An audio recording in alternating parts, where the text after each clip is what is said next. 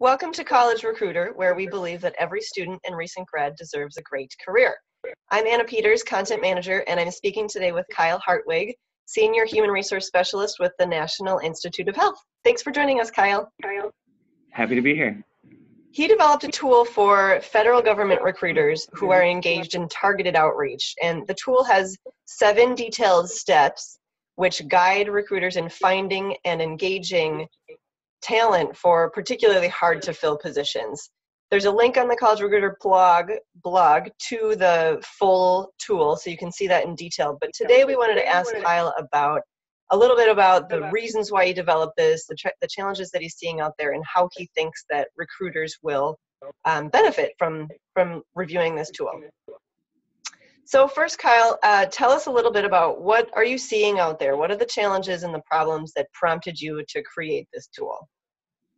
Well, it seems as if there's a whole swath of differences in how agencies recruit, but a lot of agencies, if not a lot of them in general, are kind of afraid of doing active outreach.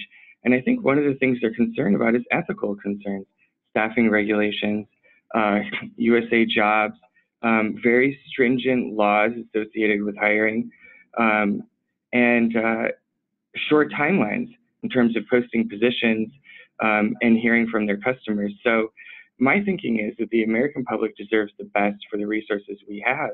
And our agencies that are staffed to the best with the best have the best chances of fulfilling their missions. Interesting. So tell us really briefly, what are those 7 steps? Well, they're really simple. Number 1, prepare. So when you hear from a client of a need or a talent opening, it could be 1, it could be 2 jobs, but research the opening. And then 2, have a meeting with the whole hiring team. That could include human resource specialists, administrative officers, directors, everyone involved. We call that the intake meeting. And then number 3, write your plan down, send it back to the client, and then start identifying your talent prospects.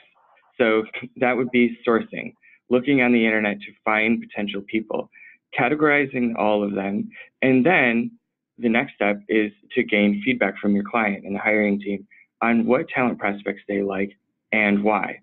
And then the second to last is to nurture candidate relationships with any of those people that you do reach out to. This is where it gets creative. On-site visits, virtual chat sessions, whatever is available, whatever tools you have. Many of them are free and at no cost. And then last, track and share your success. And we call that the follow-up.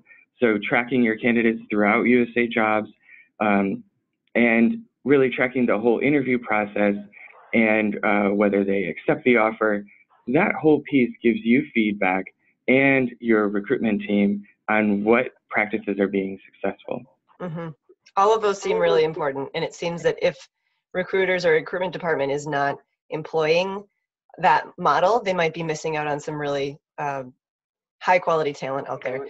In your opinion, what is something that you just described, something on your tool that you think most recruiters in federal government are not currently doing? Well, I think that's a really good question. One aspect of the tool is a post analysis. It's a checklist.